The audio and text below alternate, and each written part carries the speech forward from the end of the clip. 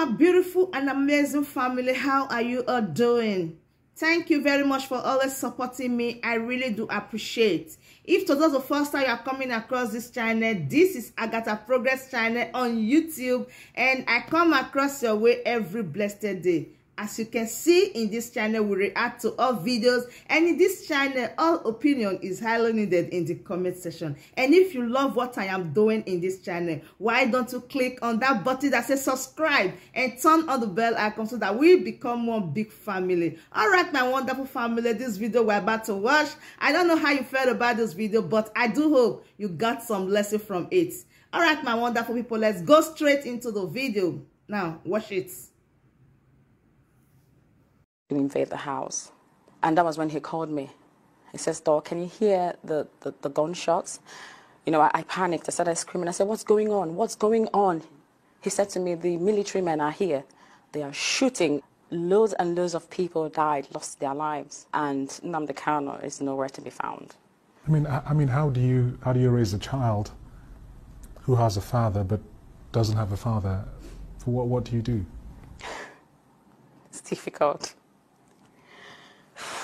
That's very emotional. Okay. Do you show him pictures? What do you do? Yes, before the invasion, we would, be on. We're doing WhatsApp, Skype, video call, and so he knows him. And now that he's not even, we don't know where he is, if he's alive or dead.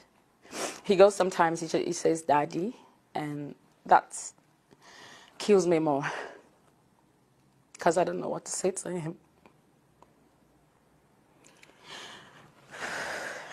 Was there any feeling at the time that what he was doing could be dangerous, but also quite possibly illegal, and would put him in the radar of the government? What makes it illegal? If you call for the breakup of the state, then that could be seen as treasonous. Why? Why should that be treasonous? One asking for self-determination. How is that a crime? It's not a crime.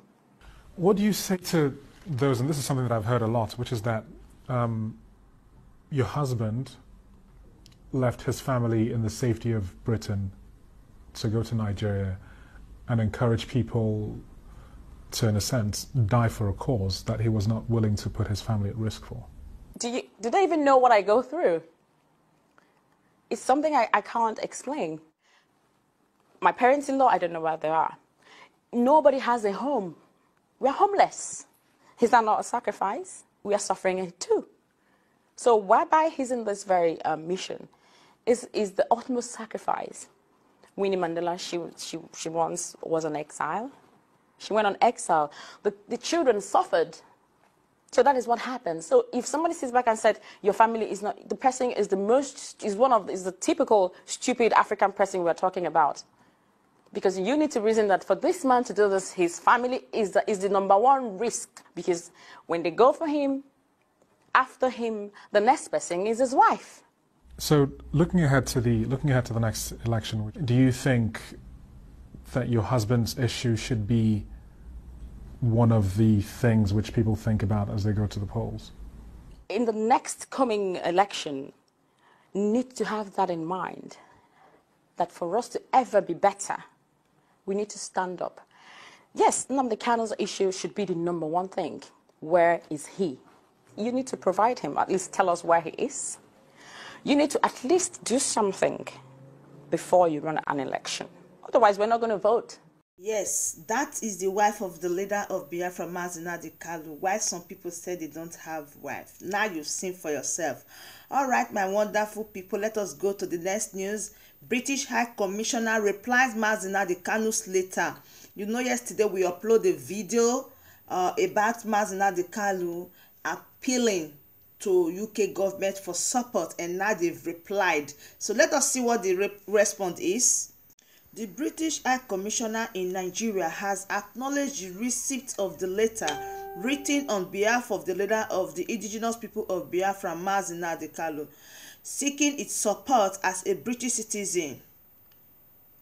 In the acknowledged letter sent to Kanu's counsel, Ejemuka, on Tuesday, 6th July 2021, the British authority guarantee the protection of Nnamdi Kanu's welfare. That is a great development.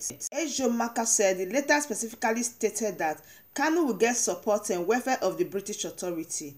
Recall that Kanu, through Ejimoke petition and British High Commissioner, requested that Mr. Kanu be granted every possible counsel assistance to which he is entitled as a British citizen. When the barrister was contacted, he said what is written on the letter is confidential. In his words, Ejimoke said, yesterday I received a response from the British High Commission acknowledging receipt of the letter and telling me what the British authority can do for Nnamdi Kanu as a citizen of British. The content of the letter is highly confidential, so I can't say more than that. I understand the public has a right to know the development, but I cannot reveal all the content, which is the key to our strategy. You see what is going on right now.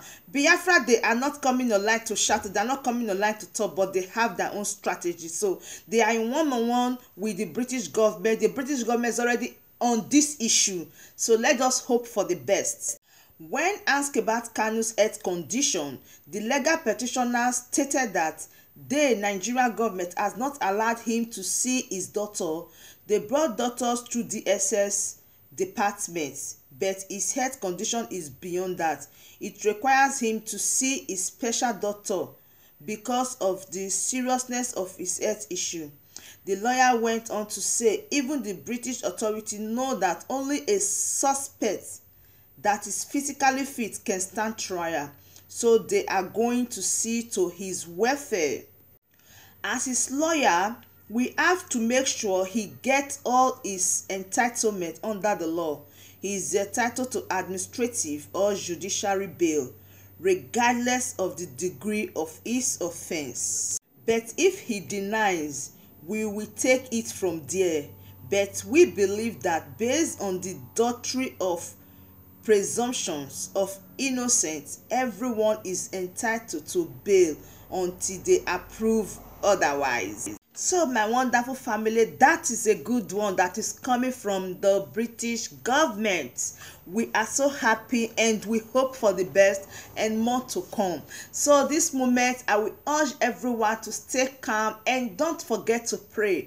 What you have right now is prayer, and I believe that the supreme leader of Biafra, Nnamdi Kanu, will come out of this in jubilation and in happiness. We all will dance together.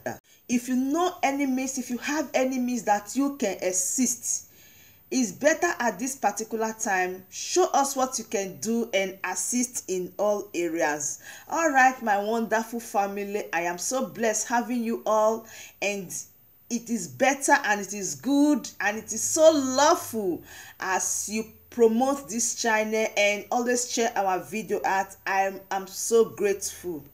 And if you are here, you have not joined this family yet, what are you waiting for? Oh my word, please click on that button that says subscribe and turn on the bell icon so that whenever we upload a new video, you will be the first to notify. All right, my wonderful family, see you when I